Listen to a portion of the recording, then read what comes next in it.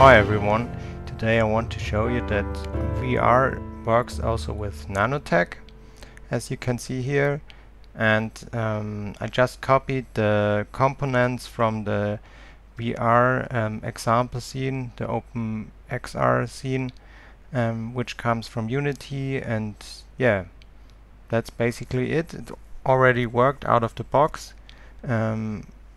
Because the shader graph I'm using is basically just an HDRP lit shader, so I don't have to change anything. You can compare that the 3D effect works also.